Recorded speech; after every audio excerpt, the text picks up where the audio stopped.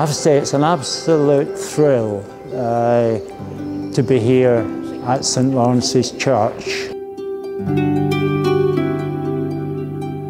It's about 15 years ago since I came in.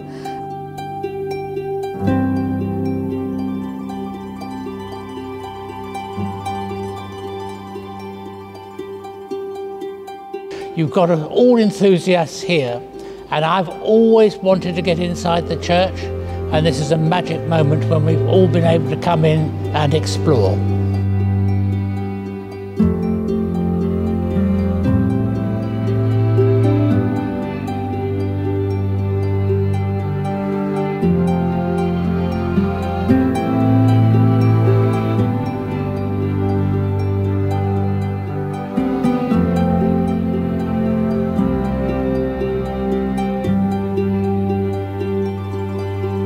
The oldest part of the church, dating to the 15th century, probably about 1480, something like that.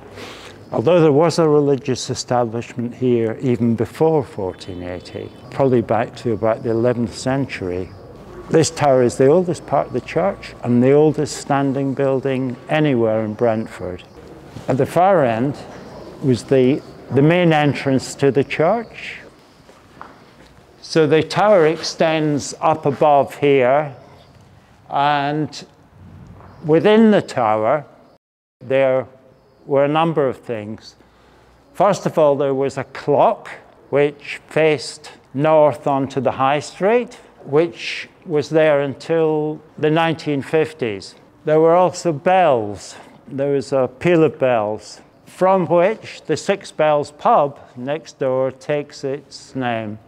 And the bells were generally rung on ceremonial occasions, so if royalty was passing through on their way to Windsor along the High Street, the bells would have pealed. One or two of the bells were very old, going back to about the 16th century. The six bells on their cast iron bell frame are no longer in the tower of St Lawrence's Church.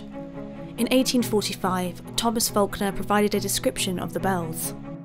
The six bells at the church were cast in the years 1520, 1713, 1718, 1755, 1801 and 1840.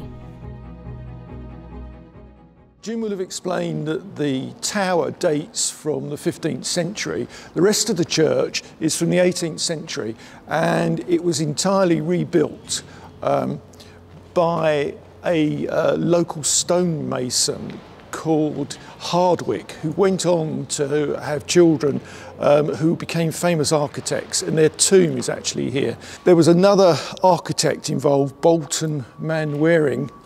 He had, his claim to fame is he built the London Hospital in the East End. So when the church was originally remodelled in 1765 by Hardwick and Manwaring, it didn't have the arcading down the side here, nor these fabulous wooden pillars.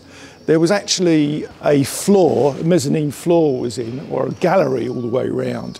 And in Victorian times, obviously, things become fashionable and things go out of fashion, and it was obviously decided to remodel the church. So in the late 19th century, the arcade was actually built, the mezzanine floor was taken down, all this wonderful woodwork was put in, and this makes the church unique. This is the only church in the UK that has anything like this, and it's absolutely fabulous. When you look up the detail that they bothered to put right at the top of the building where you can't really see it, you're not going to be up there looking at it, but it's really, really tremendous.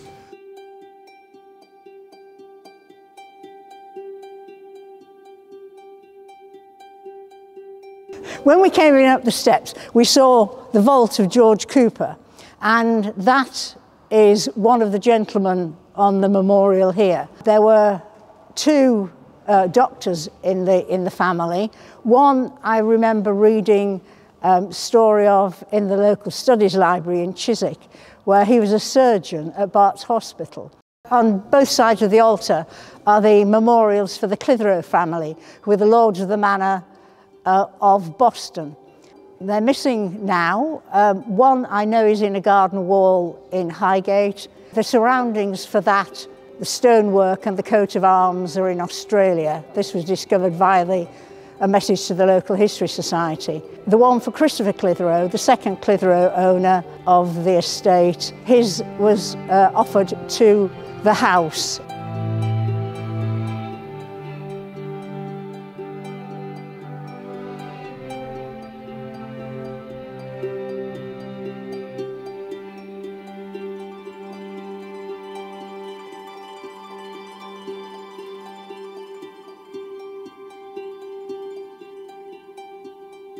So, what do you reckon it is? This is the font. The font? The font?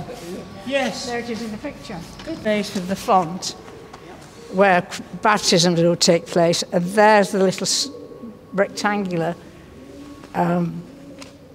presumably the vicar would stand on there when conducting a baptism.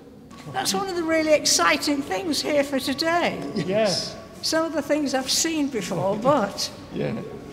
that's the new discovery.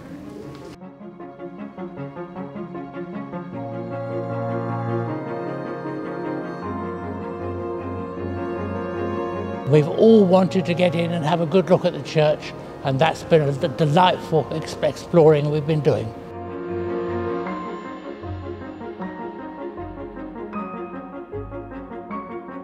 I really do hope that some community use can be found for it.